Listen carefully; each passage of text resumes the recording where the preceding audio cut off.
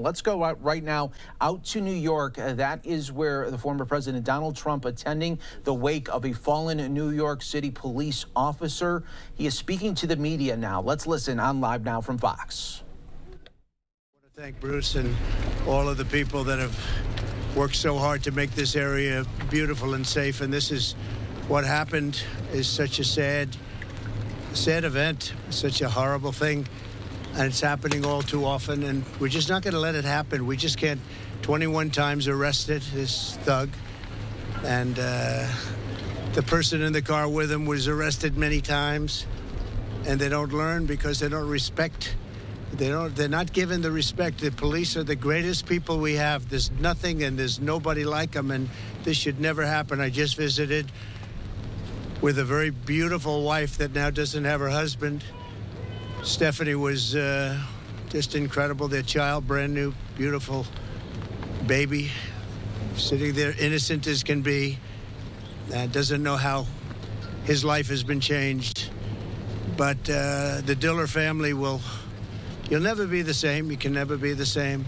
And we have to stop it. We have to stop it. We have to get back to law and order. We have to do a lot of things differently because this is not working. This is happening too often.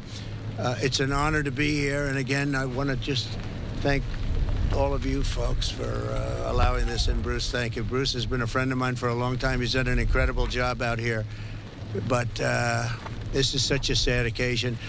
The only thing we can say is maybe something is going to be learned. We've got to toughen it up. We've got to strengthen it up. This should never be allowed.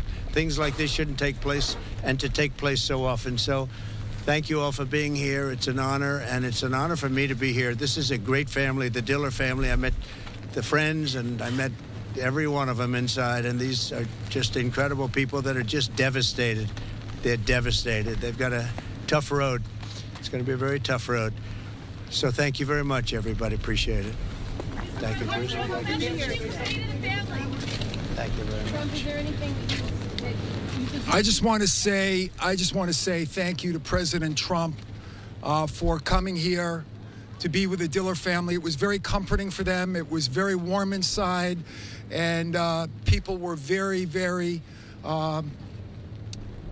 they were very blessed to have someone like President Trump who cared so much, spent a lot of time with the family, and was, again, a tremendous comfort to the family and probably the most difficult time this family's ever had. May God bless Stephanie.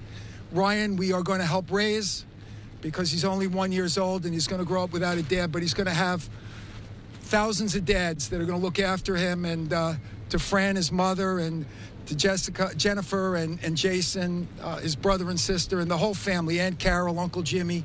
Our hearts go out to them, and may God bless them, and may God bless America. Thank you.